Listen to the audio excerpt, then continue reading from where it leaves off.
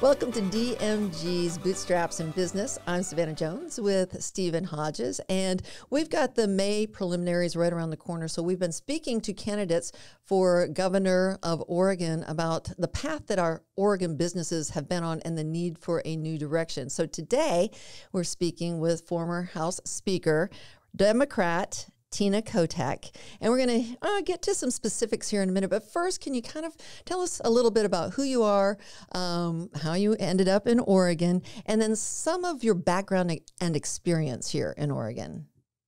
Yeah, I'd be happy to. Well, thank you, Savannah and Stephen, for the opportunity to be here.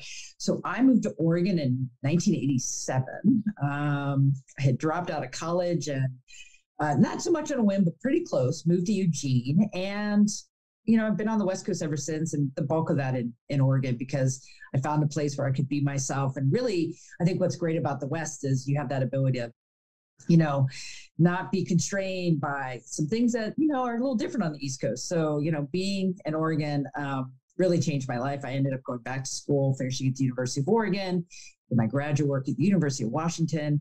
And for the last 20 plus years, I have been in Oregon working as what I would say an advocate, someone who fights for people.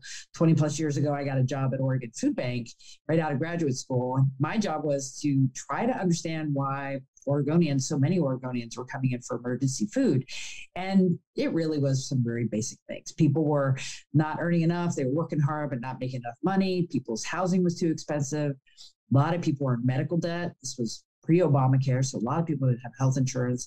And I've been working on those issues ever since. I think it's important to, if there are systems or things in the way from people to keep people from being successful, we got to work on that. So I came into the legislature in 2007, and I've worked on everything from budget issues to housing issues to human service issues, but also things that I think are just really good for business, making sure we have enough housing in the state, working with people who are unsheltered, but also just making sure we have a housing for everybody, particularly, folks who work in Oregon. We've got a housing crisis, and I'm happy to talk about that.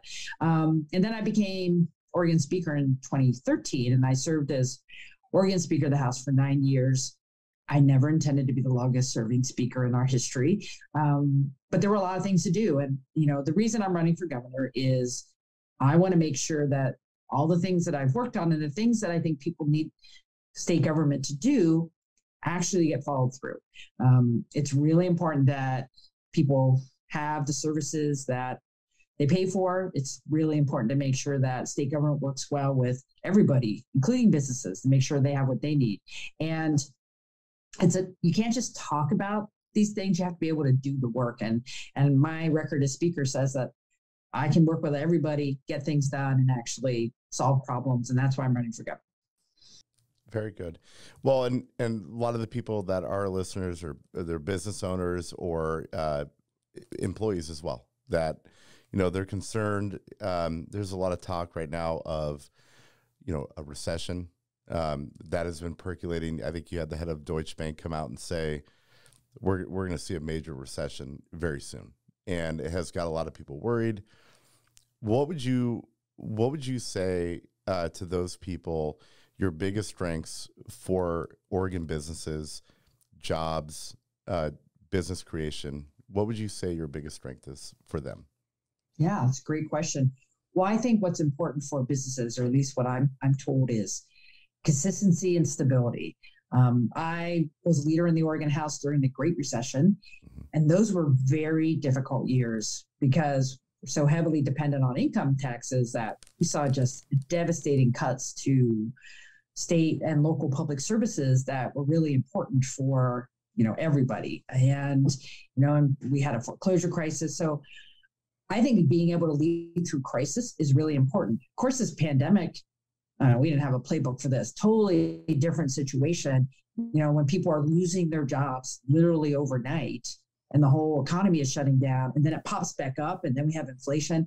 I think what people can count on from me as governor is including everybody in the conversation, making sure we have a plan, and being really transparent and communicative with Oregon voters and Oregon business leaders about what we need to do. People need to know where things are going. Look, if it's hard, at least there's a path, or you can get to stability. Because I think the biggest challenge of a recession is the unpredictability. And the pandemic has been unpredictable for people, and business owners in particular, and business, employers have just been like, every day it's a new adventure, right?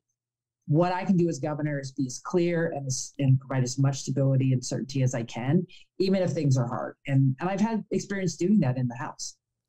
On that note, I think you are known for holding difficult discussions to get to a specific outcome with that goal in mind, having those discussions, making those decisions. Can you give us some examples of things that you have done in the past here to help businesses? Yeah, well, absolutely. I think one of the biggest things that I did during the pandemic to help businesses was to address what we were hearing around the fear about increased payroll taxes because of the effects on unemployment. So as you recall, people started losing their jobs because businesses could not stay open in the pandemic. And that impact of increased unemployment was going to have an immediate impact on the next increase in payroll taxes for businesses just around the time they were trying to get back up and running. And what we did in the legislature, I put legislators together, both Republicans and Democrats, and I said, we got to solve this. And so we had a pretty healthy unemployment benefits trust fund. We made some adjustments, and over the course of the decade, we're going to save businesses a lot of money because we now have adjusted the payroll taxes, so they're not seeing a big hit because of the spikes in unemployment. And that is, I've had a lot of business owners come up and say, thank you. It's like, everything is still challenging, but at least I know I'm not going to see this giant bill for unemployment that I had nothing to do with. And that was very, very important, particularly for our small businesses who just, their margins aren't that big. And having a substantial increase, if you're a restaurant owner, was going to be a really big deal. And so I worked on that. But I think in terms of making hard choices, I think at some point you have to make decisions. And my philosophy has always been, let's put people together to get to yes. How do we solve a problem? Instead of starting off with, well, that's a no, we can't do that. I think there's always an opportunity to make improvement. I never think the status quo is sufficient. There's always room for improvement. I think the increase in the minimum wage is a good example. I certainly came in the 2015 session saying, look, we need to get people higher wages. It's going to be good for the economy. It's good for people's, self-sufficiency. But there was a lot of pushback that this wasn't going to work all over the state. So instead of trying to really push through something that would have, been the same minimum wage across the state, we negotiated a deal the following session in 2016 where there was a regionalized approach, a phased-in approach for minimum wage increases around the state, and it worked, and it has been working. Prior to the pandemic, we saw wages increase, we saw productivity increase, we saw people's discretionary income increase. But we did it in a thoughtful way that address the different needs of the state. And that's the kind of approach that people are going to be able to expect from me as governor. There's no simple answer to complex problems, but at some point you do need to make a decision and move on. Absolutely. What would you say, the biggest challenge for if you were elected governor, you're going to come in and just strictly speaking about businesses? I know there's a lot of other issues out there, but just for businesses, what we're seeing, you come through the pandemic as a business owner, that was scary. I'm a business owner, eyes wide open. And then now we may be going into a recession at some point. Who knows if that prediction is right, but the fear is there. What are your thoughts of what's going to be the biggest challenge? Yeah. Well, I think there are three things I can do as governor to support businesses. One of my top priorities will be housing. I think every corner of the state is having a housing supply problem. We're in a crisis. It's not just the immediate needs that we see on the streets of people who are unhoused, but it's folks who have pretty good jobs who can literally not find a place to live in the communities where they work.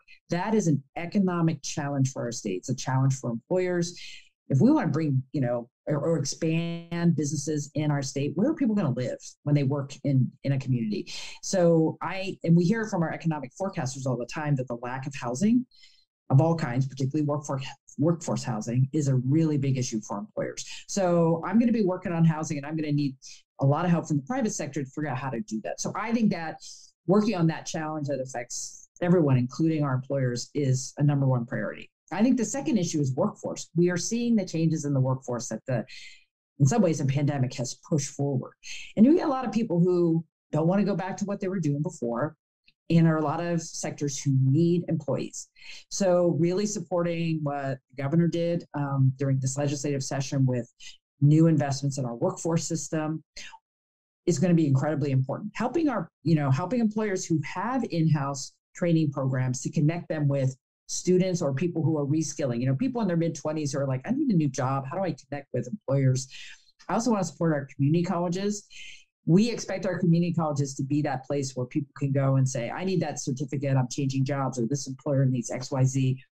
Our community colleges are not well supported in the state. That is going to be probably, of all the education items, a top priority for me, because we can invest in career and technical education in our schools, which we should. But then if someone needs some additional skills and the community colleges aren't there, that's going to affect everyone. That's a workforce challenge for our employers. And then I think the last thing is really how does state government function for employers and businesses? What I hear and what I've heard over the years is when somebody wants to expand or change their facility, it takes far too long to get the permits you need or get through the regulatory hoops to make it happen. Look, those regulations are in place for good reasons, but it should not take literally years to get a new water permit or an air permit or whatever. I mean, let's follow the rules, but we got to do it quicker because businesses know time is money.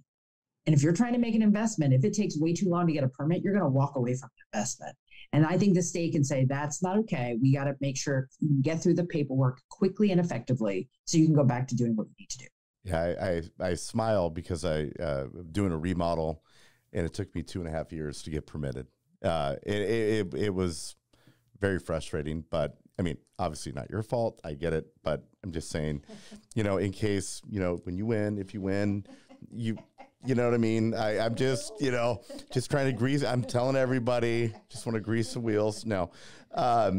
Following that up, you mentioned the community colleges. Would that include the trade programs? I mean, right now, before the pandemic, we had the trades were really low. Nobody was going into them. They, how do you promote that for more young people to look at the trades? Because, we talk about student loan debt and all of that. It's like, my oldest 22-year-old kid, I said, well, why wouldn't you go into the trade? I mean, you can get paid while, if you want. And it's exactly what he did. He's in the trade program right now, loves it. And so I ask you, how do we address the lack of people coming into the trade program for these businesses that are, some of my clients particularly, they're saying we can't find them. They're just not coming in. What do you say? Well, I'm so excited about that topic because for young people who have the aptitude and interest, we have to provide options. Look, the college pathway works for some people, but not everybody. And I was just in Beaverton School District yesterday. I visited their construction trades program. I visited their auto shop program, their auto mechanic program.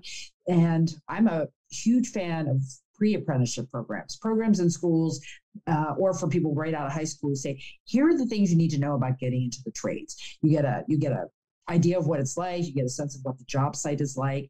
And then you're like, oh, and now I know about, I could go into this apprentice program, whether I'm an electrician or a plumber. Those are great programs. You get paid to be in the programs. You finish a program 4 or 5 years, have no debt. You're already working. Those are incredible programs. And we're going to need a new construction workforce. We're going to need, and I don't think it's just about construction. I've been excited about some of the apprenticeship programs and pre-apprenticeship conversations about getting people to be CNAs and building a professional pipeline for folks who want to be in the care economy. That is, and we have to create those things. They're there. We want to support them and then get students into them. And that's why I've been a big fan of fully funding career and technical education in our high schools. That hands-on learning is like transformative for students. And it is a workforce thing. It is a workforce need that we, if we're going to build a lot more homes in this state, guess what we don't have? A construction workforce that can build a lot more homes. So this is like just a true opportunity for us to really encourage people getting into different types of technical and trade skills, and employers need those workers. It's a great moment for us to really push that. Speaking of a great moment, it's 2022. We've come down a windy path with the pandemic and everything over the last 2, 3, 4 years. You know, the pandemic was only a couple, 2.5 years, whatever. But everybody is clamoring for change. 2022. Do you hear this? Is this what you hear? We want a new direction. Is that something that you're hearing? What is that? What I'm hearing, I'm hearing frustration. I'm hearing people like, we've been through a lot, and whatever that looks like in your personal life, we're all reassessing. We spent a lot of time in our homes thinking about what we're doing with our lives, and people aren't happy. They want things to be better. They want things to be different. And I am with them on that. As a legislator and as a legislative leader, I worked really hard to put important programs and policies in place, and they haven't followed through, right? We don't have some of the things that we've promised people. One of the reasons I'm running for governor is to make sure that the bill that we passed to set up a paid family and medical leave insurance program in the state of Oregon gets off the ground and actually works for people. It is going to be so transformative for a program that says, hey, if you need to stay home, take care of your kid or an elderly parent, you're going to have some wage reimbursement so you can do that and stay afloat. I negotiated that bill. I'm frustrated it's delayed. I understand pandemic problems in the employment department, but the next governor has to make sure that gets off the ground well. And I want to make sure it happens, because that is such a hugely important program. And I think will be a national model once it's up and running. And we just have to get it done. So as someone who's been in the legislature, you can pass all the bills you want, but if you don't implement them and don't follow through and actually provide good customer service, you're not fulfilling the complete deal. You got to get it all the way done. So that's where people are frustrated. They want things to work.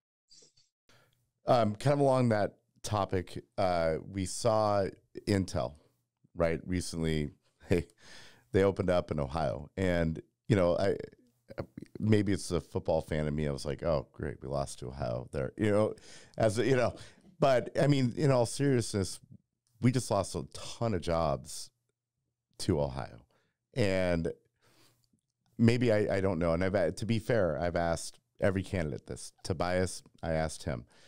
Every Republican candidate that we've had on, I've asked them. And the answers are very similar. And so I want to hear yours, because I don't know that I've heard you get asked this question. What would you have done differently with Intel? And before you answer, I want to say to a lot of the people I know, it feels like we did nothing. Like, we didn't talk to them. We didn't try to earn it or keep it. That is our, we pay our employment tax, right? It's our bread and butter to the state to build roads, bridges, everything, right? And that's how it feels. And I want to give you this opportunity because I want to make sure that people get to hear the answer, because I think it may not be being told, right? Maybe we did talk to them. What do you say to that? Well, I'm glad you're bringing it up.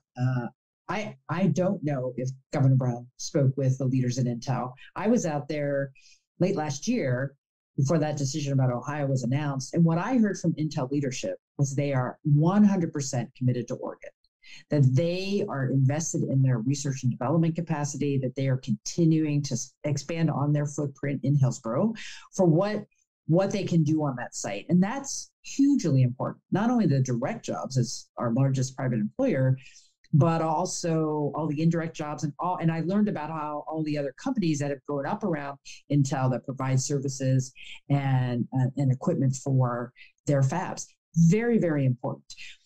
And we should have had a conversation about whether we could have the possibility of a larger manufacturing facility like Ohio landed.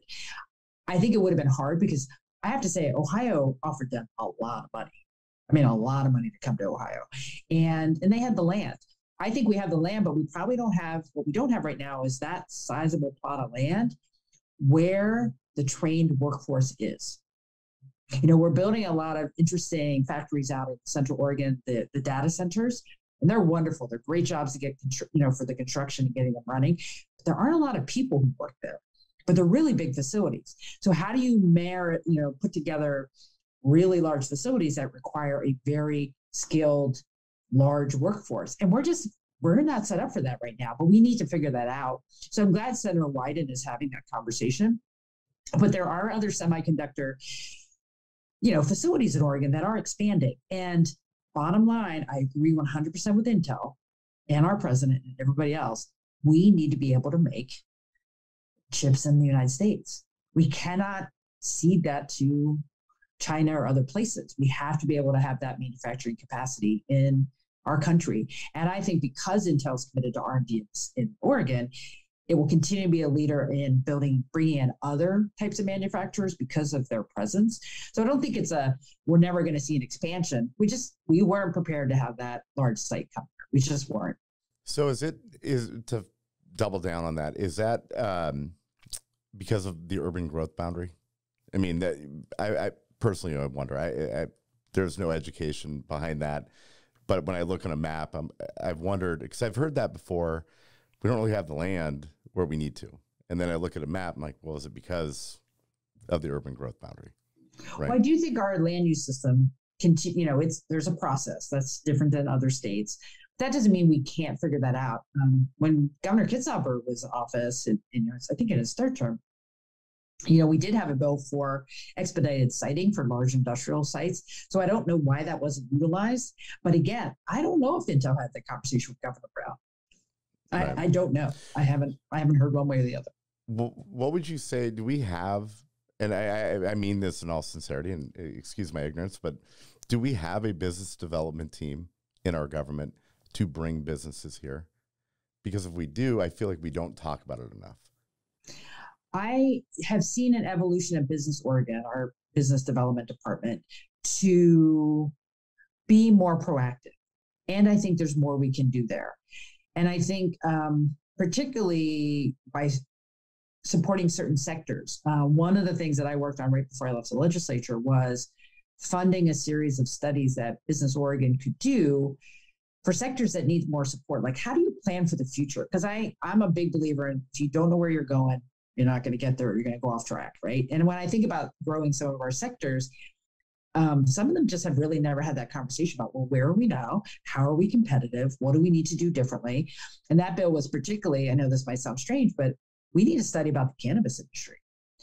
There will eventually be, the ability to have legal cannabis across the country.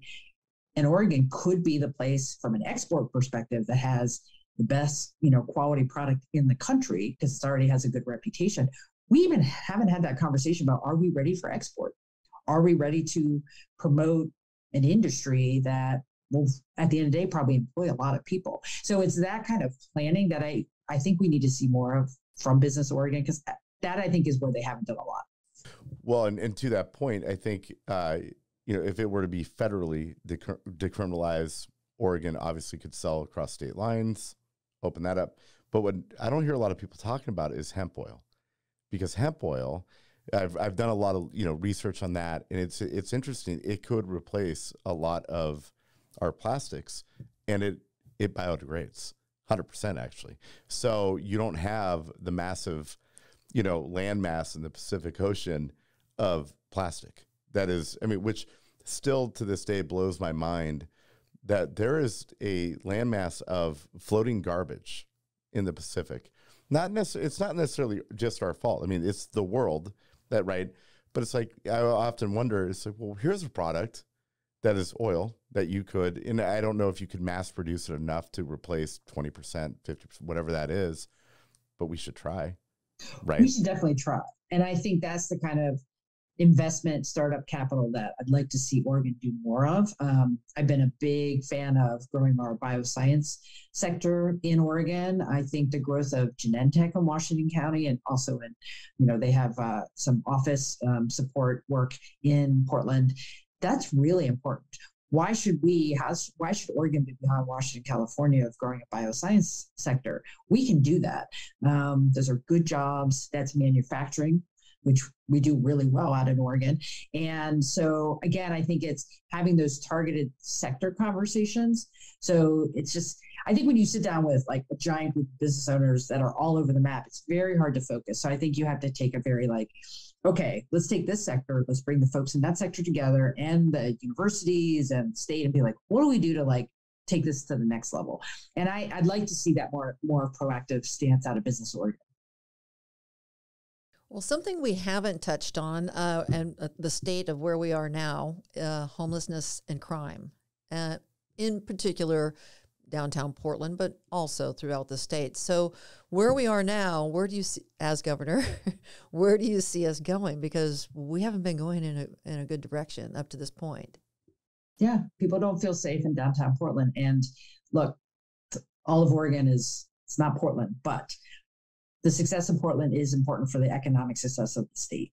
It's where people come to. There's vital tourism. It's our financial hub. There are a lot of reasons that downtown Portland needs to be higher functioning. And other cities across the country have been dealing with this. When people left office buildings, created ghost towns in most major cities. We have to get people back to downtown Portland. We have to work more urgently to reduce, trash on the streets, help people get into permanent housing. My housing plan specifically talks about how we can reduce homelessness for very vulnerable Oregonians, I think, in the next year or two. And I'm talking about our veterans. There's money for veterans right now to get housed.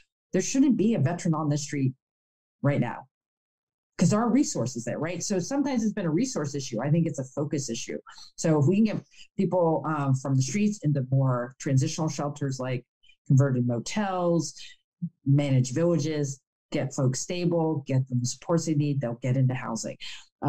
We have to do that. Portland has to come back and also just welcome back people to the downtown. And I, as governor, that's working directly with Mayor Wheeler and the other leaders in Portland and the metro area to make that happen. And I think my question is always like, what do you need from the state? How can we be a good partner? I don't assume we can do it all, but there are tools and you can be a catalytic partner in the state to get things done. And Portland has to come back in terms of getting people downtown and working downtown. It's really important for the economy of the state. With that, a little bit, I'm going to bring up mental health because not everybody that is homeless is mentally ill. However, there is a good chunk of the mental health issue that is impacting that, because if you're mentally ill, how are you going to get help? And how are you going to get a doctor's help? More importantly, you're probably more likely to self-medicate. We know that, right? And let me tell you a little bit of a story. It'll be quick, which blew my mind in the state of Oregon. And I understand it's like this basically in every state. A close friend was going through a mental health crisis. We were trying to get him help. We had gone in to the court to get a judge to help with that. The judge said, I cannot help. And I'm going to butcher the law. I don't have a lawyer with me, and I'm not a lawyer. But the quote was, you're talking to the wrong person. I'm like, I don't understand. He said, you should talk to the legislature. Because right now, if somebody is not a danger to themselves or others, it is not illegal to be, mentally ill, which, okay, I get that. But on the same token, and especially the Democrat Party, right? This is a party that prides we're progressive. That law in itself seems really regressive in the fact that, okay, and that's why I said to the judge, and it wasn't disrespectful. It was, so you mean to tell me before he goes to hurt himself or somebody else, that's when you can step in. And I said, that seems a little late. And he goes, I know. And it's never talked about. We talk about funding and putting money here, building this home there, but we don't talk about that. And I understand my understanding, maybe you can correct me, is in the 1920s, I believe mental health laws were used as a political weapon. And so, which is terrible. But now we have this, and we have no funding for mental health. So, I mean, I understand this is going to take both right and left and independent. It will take all of us. But what could you do, or do you have any desire to get that law changed so that when you are able to do all the great things that you were just talking about and getting that through, that actually it will have teeth and people can get help? Oh, you're raising a very good set of questions. It is complex, and you got it right. Particularly with the Americans with Disabilities Act, when you have a mental illness, that's a disability, right? So you have rights and freedoms, and until you're a danger to yourself or others, it's very hard to require someone to be civilly committed to get help. My wife is a social worker, and she's worked with folks who have very serious and persistent mental illnesses, and it's a very fine line of protecting, people's rights and also getting them help. And so one of the things that's important to me in my plan for helping folks who are unsheltered is we need more trained individuals to develop those relationships with people on the streets who are in either suffering from an addiction crisis or mental health crisis, to build those relationships to help them get stable enough to get in housing, because you can't just commit people. I mean, it was misused in the past, right? And I can understand the frustration where it seems like we can't help people help themselves, right? But we have to protect their rights and freedoms. And so what it means is making sure we have people who can build that relationship and say, hey, how do I get you back on your meds? How do I get you into recovery if you're ready for treatment for addiction? But you got to remember, I was just at a lunch today talking about folks who work in addiction treatment. This is a provider who has 20% of the addiction treatment beds in the state. 80% of who they serve are on the Oregon health plan. So these are pretty low income Oregonians. We don't have enough treatment, and we have almost the highest need in the country in terms of addiction issues, and we are at the bottom in providing services. So I think a judge, until we can show that we are providing more service and more opportunities for people to take care of themselves, it would be very difficult to then say, okay, well, we're going to change the civil commitment laws, for example. So it is a very challenging legal situation. So until that gets fixed, we got to just get people services and get them connected. And here's my question from a layman, right? Couldn't we define a danger to oneself and others, right? Because, and maybe you don't have the answer to this, but when I see somebody, I am not an attorney, but right. I'm guessing you can. But I'm not sure. But when I look on downtown Portland about a week ago, maybe a little bit less, but there was a gentleman that, it was heartbreaking. He's in the corner, he's shaking. Yep. And isn't that a danger to himself? I mean, right there. And legally there's a different answer, right? And that is my question right there. Can we redefine what is a danger to somebody, without stripping freedoms, right? Where is that gray line? I don't know if you would have the answer to that. Maybe you do. What it's worth, there have been conversations in the last few years about, clarifying some of that. And they are very complicated conversations. And because it is hard to watch. You don't want to see anyone hurting like that. And you can see it. You don't have to look very far to see people who are hurting on the streets. And our legal system protects those individuals from being, hospitalized against their will. So again, finding that balance, but there are folks who, when someone is in danger because they're like exposure, if that person were out there shaking when it's 10 below or something, they're obviously in danger, right? So it's super complicated. And at the end of the day, we're not where we need to be in providing those services.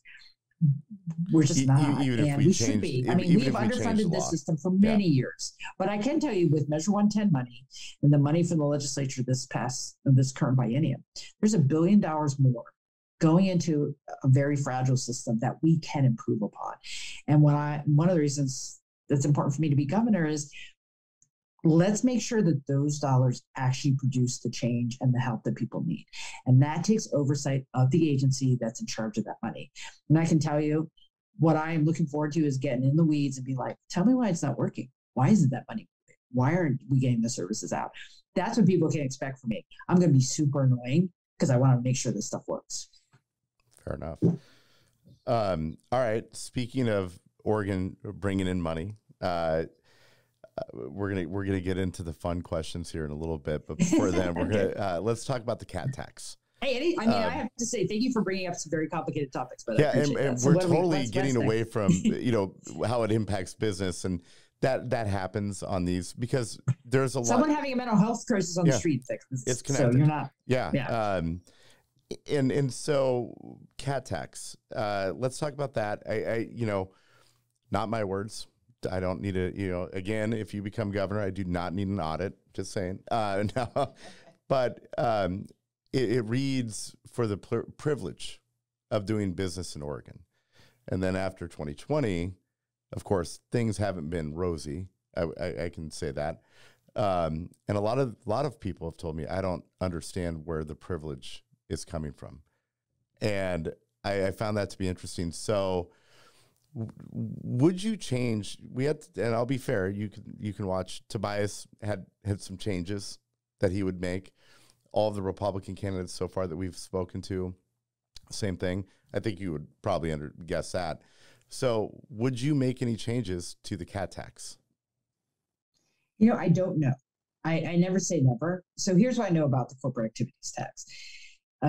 As we were, and from overall business taxes,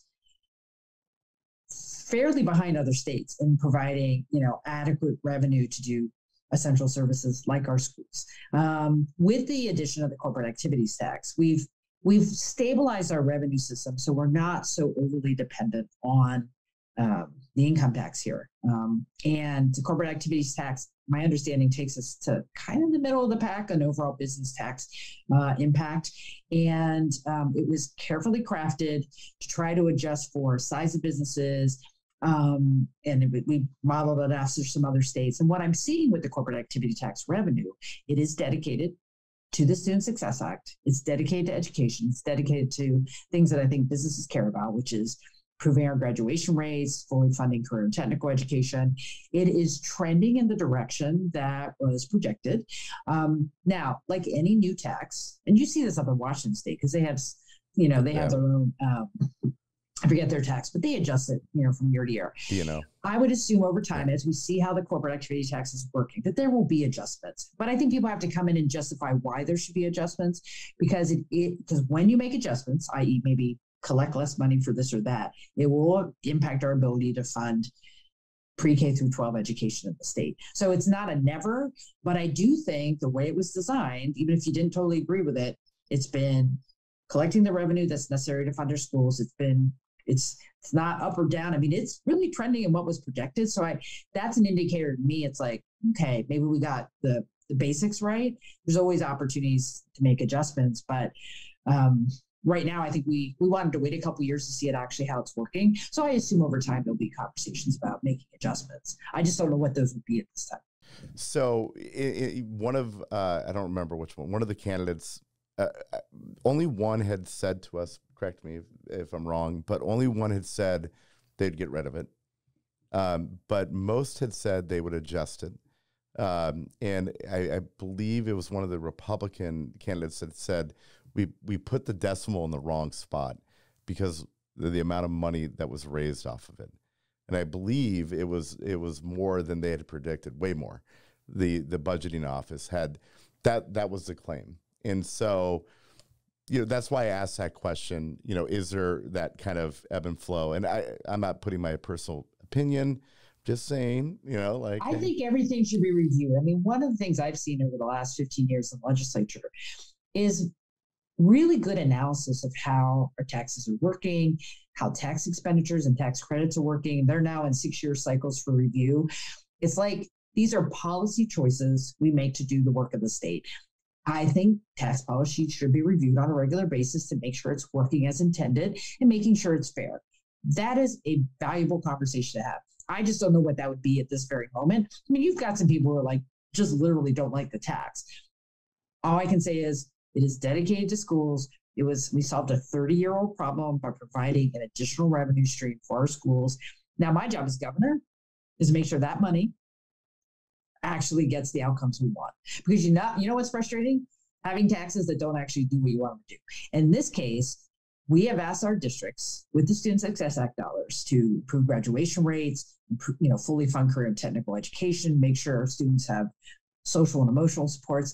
I'm going to be asking, how is that going? How are your plans? Are you getting the outcomes? Because people should know that when their money gets collected, it's actually doing what they want it to do. So that's my job. Whether or not we change it or not, I'm going to make sure we get the outcomes we want. Absolutely. And then, all right, it's a big question coming. It's about Major League Baseball. Here it comes. So, oh yeah, it's why this show was created in the first place. Like after this answer, I'm leaving. No. Well, we actually have a concerted effort, right? In all seriousness, you have the Diamond Project, and I know them quite well, full transparency. And I know right now they're actually making pretty good headway, even though they're not publicly talking about it. But you were talking about bringing businesses to Oregon. And if you look at the Diamond Project, yeah, it's about baseball, but it really is about development, right? I mean, their whole plan. And I guess my question, I know we have a little bit of money in there to help fund a stadium that's been there.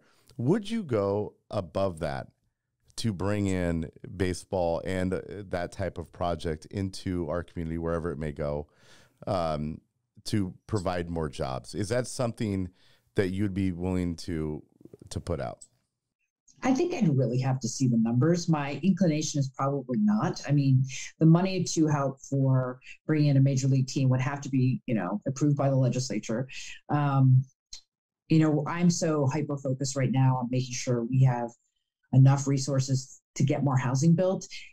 To me, when it comes down to those kind of decisions, it's like, well, what else do we need to be funding? And I'm always going to put more housing construction at the top of the list, because that to me is a workforce issue. So it would be hard pressed to say we should prioritize that kind of development over housing, but I'm always open to it. But just for, full disclosure, I played Little League Baseball. I'm throwing out the ball at the Hops game here in a couple of weeks. So the first pitch, I like baseball.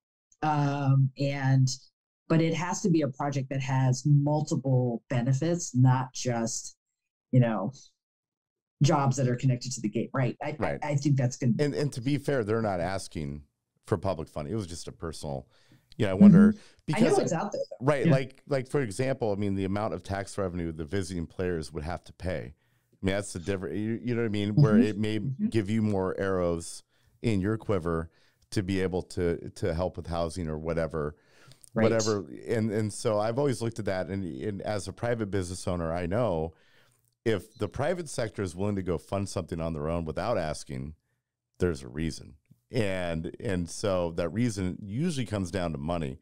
And I look at that, I'm like, well, if they know there's money there, right? And if, that's why I ask you the question is, can that not help pay for those services that we see other cities, they have that luxury from MLB. NBA is not the same way, right? It's a little bit different, right? The setup. So that's why I brought that up. I will always say is I will look at the numbers. I'm always like, show me the numbers, right? And then the numbers are what they, right? I think we need to keep in touch. Well, some kind of partnership possibility, because it would generate revenue in other areas as well. So, depending on the size. Thing. So it should be part of a comprehensive plan wherever they end up citing it. And what I had seen early on was commitments to local construction jobs, hire. I'm like, I think when you have that complete package of overall community benefits, then it's a lot more appealing. And I think that's where they're going with that conversation, which is, where they should be. They have the unions, that they're willing to use, and which I think is big, considering on, commercial unions are big here, right? Plumbers, electricians, all that. So I think that would be good. Yeah, definitely to form those partnerships. And just a little bit on that same topic in regard to the Diamond Project, but other partnerships. Are we looking at those now, or is that something that's on the horizon? We went through this couple of years of flux where nothing's been happening. So are we looking forward now to those types of things, or are those not on the table because we've got our other issues to deal with first? Well, for me, I think the biggest public-private partnership out of the gate if I have the opportunity to be elected is really working on housing. Most housing, it's a public good, but basically done by the private sector. We're going to have deep involvement from the private sector to see new construction in the state at the level that we need it. And so you'll see my housing plan on day one doing an executive order to set up the discussion to see how we build 36,000 units per year for the next decade. That's what it's going to take. That would be tripling what we do now. Yep. So that is that. You can't do that without the private sector. So it is ripe for a really good partnership. Absolutely. All right, moving to mining lithium in Oregon. I've got to ask this question because I know. Do you like that? I'm just, I'm a little hyperactive. I didn't take my Ritalin. It's coming at you, Tina. Here it comes. Yeah. So I'm like, you already broke my heart on baseball. Okay. So we're, no, how, there was an article came out about lithium mining in Oregon. And it's interesting because I don't know that a lot of people understand Oregon has a very large deposit of lithium, which makes our batteries for cars, right? Pretty critical thing. Right. Yeah. Pretty critical. So do you support mining lithium in Oregon? That is a really good question. So first of all, we need to have more lithium in the United States. I think for the mines that are being suggested in East Oregon, right? Isn't it like Southeast Oregon where the mines are being projected? California, Nevada, right? Mm-hmm. Yep, that very beautiful and somewhat far away place in the on the Idaho-Nevada border. I think what we need to make sure is when we consider that permitting is making sure there are two big issues for me. It's really important to protect and respect whatever impact it might have on historically tribal lands, making sure our Native American tribes are consulted and considered. The transparency of that is very, very important to me. That's just kind of a personal public issue for me. The other issue on lithium is my understanding it takes a lot of water to process. So one of the questions I would ask as governor is, what's the impact of the lithium mining on existing water resources and things like that, because we're in drought and things like that. So I think it's not a yes or no. It's let's make sure the process is right. Let's make sure we ask the good questions. And there is a public benefit to having lithium. Can we do it in Oregon? Can we get it right? It's going to be a challenge, but what's fun about public policy is when it's complex like that, it makes it really interesting. So we'll have to figure it out. Right.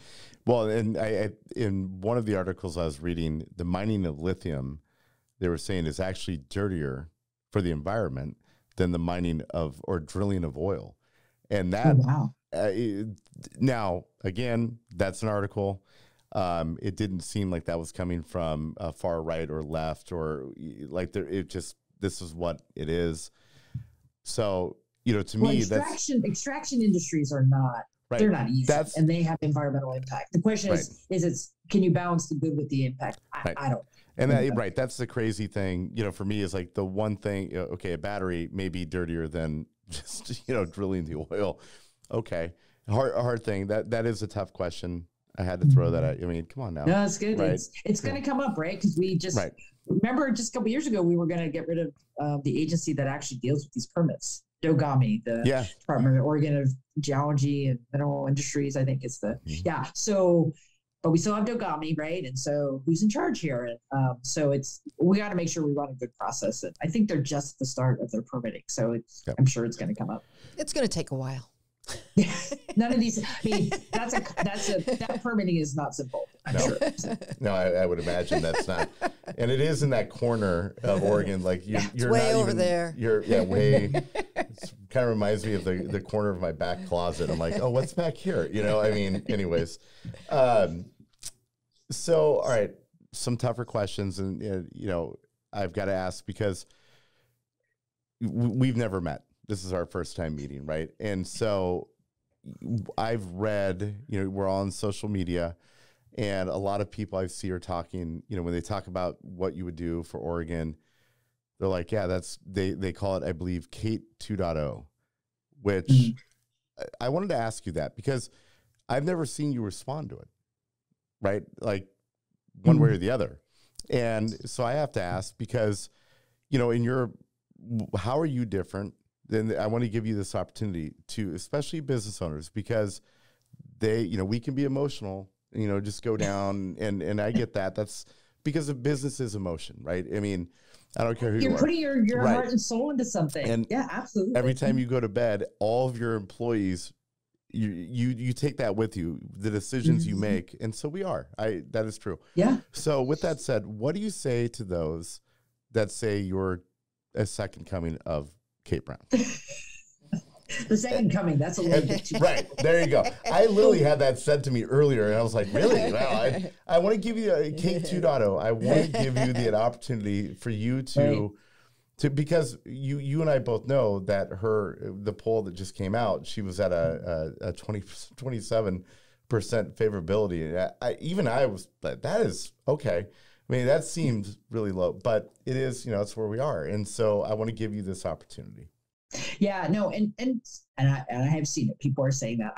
Honestly, personally, I think it's a convenient talking point to kind of, undermine what my record shows. I think voters are going to be they'll be able to understand who I am, in the course of this campaign and who I am as a person. And I believe in being decisive. I believe in bringing people together, being transparent.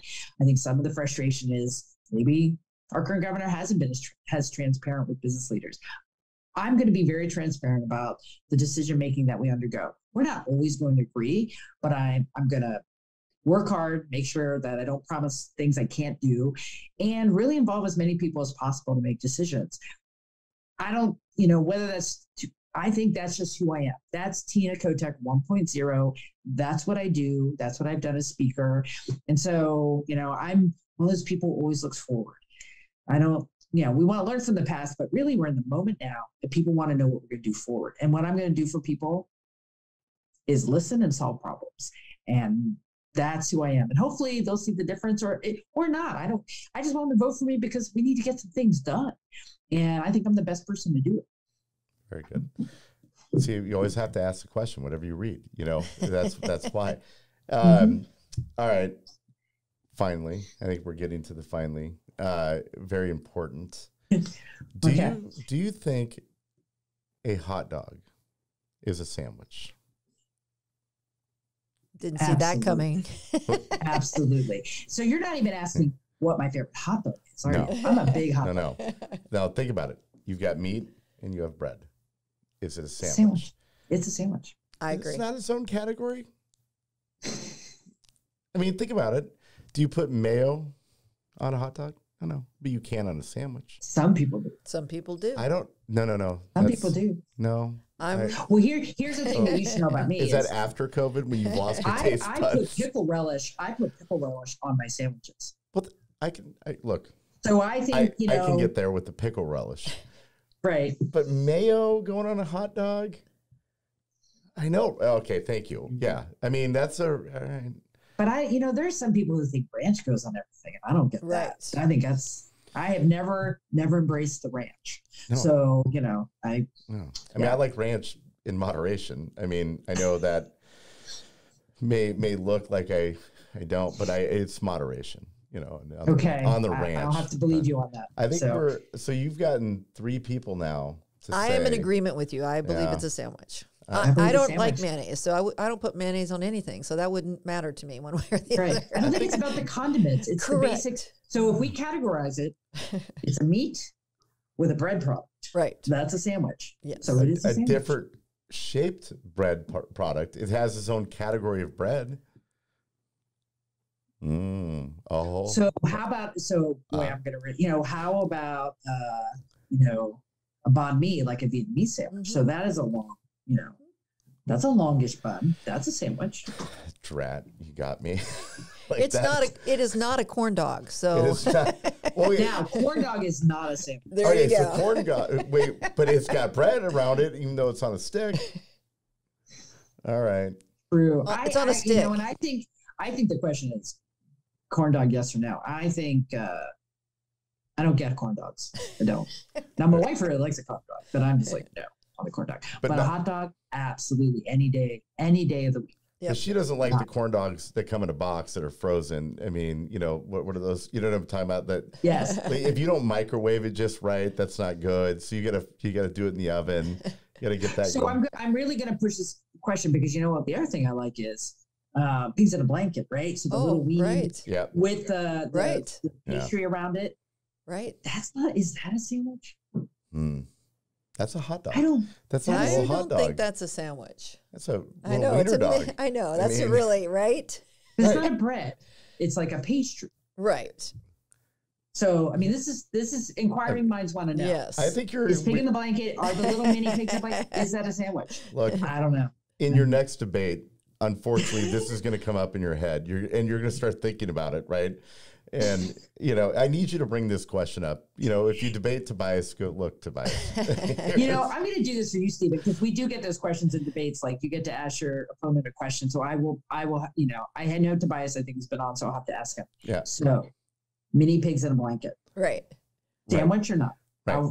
I promised to ask. All right. Well, and make sure to let him know. Maybe after that, that came from here. There you go. Yeah, you'll be hearing from him. You're like, thanks a lot, Stephen. Yeah, he will. Yeah. Right, exactly. Is there anything else regarding Oregon business? I think we've covered most of it that you would, that you're thinking about that you want people to know. I think that the last thought I would leave is I have a lot of respect for folks who invest their personal finances, their time, their energy into creating businesses that employ people. I think it's really important. And small, medium, or large companies, there's a real commitment there. What I'm mostly looking for as next governor is those employers who are really committed to Oregon, are really committed to treating their workers well, because I think there's always a spot at the table for people who want to help move the state forward. And I just want people to know my door will be open to folks who want to solve problems together. That's what I'm about. Some people are just like, they want to throw things. They don't want to solve problems. That's fine. But what I want are folks who want to get in the midst of things and figure stuff out, because that's what we need to do right now. I look forward to those conversations with anybody who wants to have them. Very good. Thank you, Tina, for joining us today. We really appreciate your time and good luck. Thank you. You're welcome. Thank you. You have a good one. Thank you. Thank you. Thank you, as always, for checking out DMG's Bootstraps and Business. If you'd like to find out more about our guests, DMG, or these podcasts, just check out the show notes. Thank you.